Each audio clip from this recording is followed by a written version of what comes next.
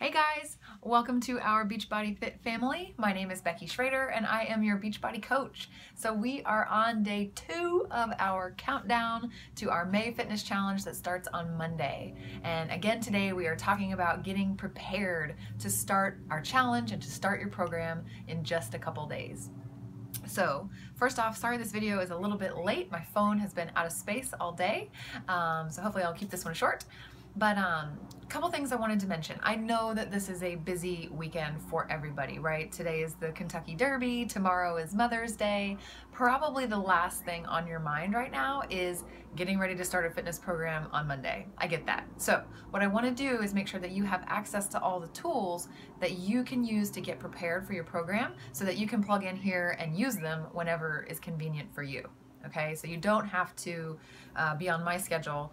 Just make sure that you are utilizing the tools that you have to be best prepared for success come next week, okay? So today we have quite a few things to go over. Number one is we're really going to talk about food, right? The meal, well, I'd say food and your workouts. All right, we're gonna leave some of the other stuff for tomorrow. One of the hardest parts of these programs when you're first starting is mastering the meal plan. So I highly encourage you to bust out your booklet, right, that came with your program. They're almost all exactly the same, regardless of what your program you're using. Find the page that walks you through what calorie bracket or plan you're going to be on, right? It's a little calculation that you have to do with your weight and your activity level, that sort of thing. But it basically tells you how many servings of food you're going to get per day and of which type of food. Okay, and then it's a simple process to go to the food lists, pick out the stuff that you want, and make a grocery shopping list that fits an eating style that you actually like. Okay, so that's really what I encourage you guys to do today. If you're sitting on the couch having a nice afternoon, open up that eating plan and just peruse through it. They're very short. It's not like a deep, intense reading, okay? But that's your task for today, guys. Look at the eating plan, figure out what meal plan bracket you're in, and make your grocery shopping list, okay? If you are trying to get ahead of the game before Mother's Day tomorrow, then I want you to actually go to the grocery store and pick up enough food that you can use throughout this week to make some basic meals, okay?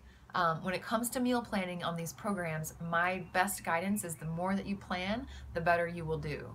However, I know for me personally, when I first started meal planning, it was way too overwhelming to even think about creating a meal plan for an entire week. It was really more realistic for me to focus on like one day at a time, and also to focus on making sure that all the meals that I didn't have to think about, like my breakfast, my lunch, and my snacks, that I prepped all that stuff in advance. Okay, but then as far as dinner was concerned, that was definitely, I would definitely used to wing it a lot more because I just didn't know what I was doing yet, right? And that's totally fine. So I recommend you guys go through those food lists, pick out the stuff that you actually like to eat, right? We don't want you to force you to eat something you hate. Make your grocery shopping list and go to the grocery store. Load up on those healthy snacks, you know, fresh fruits, fresh veggies, lean proteins, simple carbs, right? Stay away from the center of the store where there's all that processed stuff, okay? Make sure you have a plan for how you're gonna get your water, whether you drink, you know, prepackaged bottled water or you carry around a jug. All that stuff. Just get your toolbox in order this weekend.